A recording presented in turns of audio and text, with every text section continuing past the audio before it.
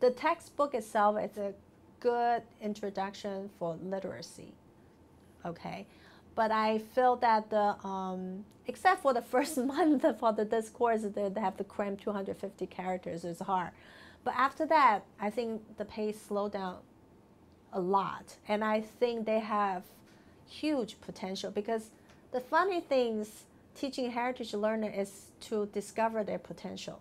Because for regular students, they only have this much. They cannot know beyond what they don't know because they learn everything from you.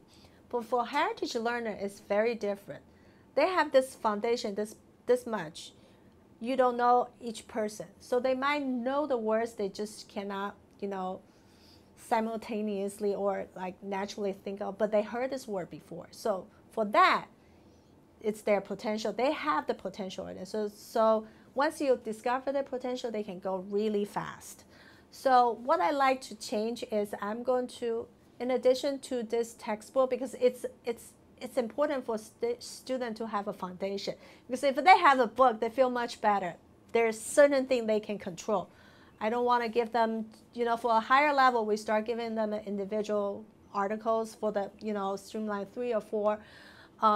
They can handle it, but for the beginner, they can't. They want to have a book. So, but in addition to this book, I want to add more text relevant to the topics to the books, which I did actually last term. That I added 2 actual texts talking about how to address people in Chinese, and these are considered more like authentic material, and they learn a lot, and then echoes what they know about Chinese.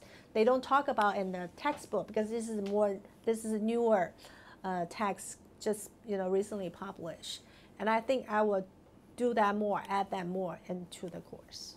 It's 2 textbooks. It's called Modern Readers, and each books have different levels of the text. So I use the text according to their levels. So for the Chinese 107, Streamlined 1, I use the one talking about addressing people, which is their level because it's a dialogue. For the Streamlined 2, I start using social media, talking about personal page, talking about,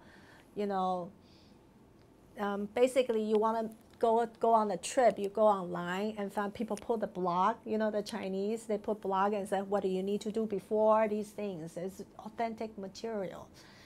Yeah, so I like to add those more because it's relevant to their life.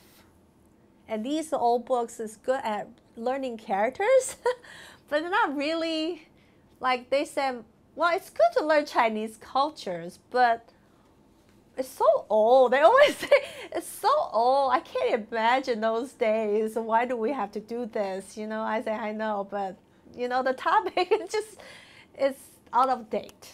But a good part is it's a foundation for them to learn. Sometimes I joke with them. I said, just learn the characters. It's good for you. So I think I would like to not get rid of textbook completely because I think they will feel panicky because there's no textbook. They don't know what's next they need to do. So have a textbook. They have something they can always refer to, and then I add more of these so-called authentic material.